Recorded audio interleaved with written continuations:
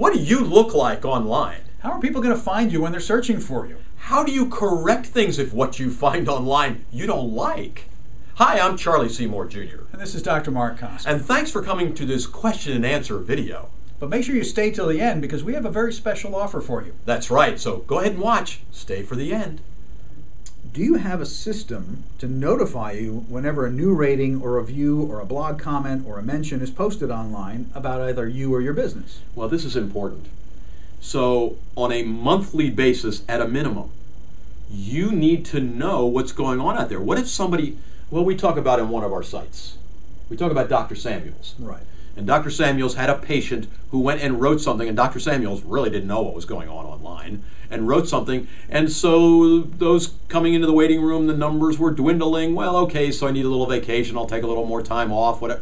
Then all of a sudden they really were dwindling. Right. He just didn't know what was going on. And somebody finally kind of tapped him on the shoulder and said, have you seen what's going on online? And he, to his utter devastation, realized that a very nasty, angry person had gone on multiple sites and posted negative reviews and really just lambasted him, destroyed his reputation. Right.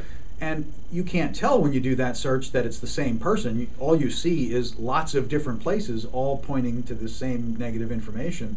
It makes you look awful. It makes you look terrible. And you don't want to wait on that. You need to know that.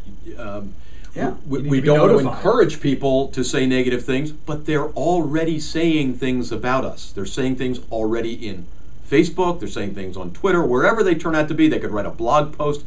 We need to know about it. So the assessment and the monthly monitor will help you understand what's going on. Because essentially what we're talking about is you have to you can't just do an assessment and say, shoo, nothing negative about me, I'm okay, because this is a very dynamic place on the internet. Things are changing constantly. So exactly. Really we're talking about reassessing on at least a monthly basis and getting a listing of, all right, what have people said, where have they mentioned me, is it good, is it bad?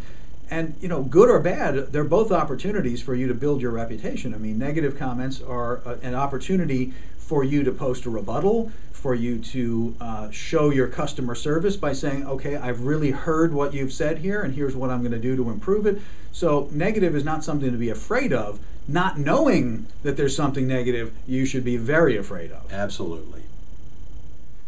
Wow, you were pretty good in that, Dr. Marc. You weren't too shabby yourself. Well, thanks very much. And that was one of 25 questions and answers that we have for you. That's right. We spent a whole lot of time. We really want you to get found online. So we went through 25 of these. This was just a sample, and we want to give it all to you. Well, where can they come and get all that information? Well, getfound101.com is the place to go. Sounds like a smart idea. So join us over there, getfound101.com, and get all 25 of these, getfound101.com.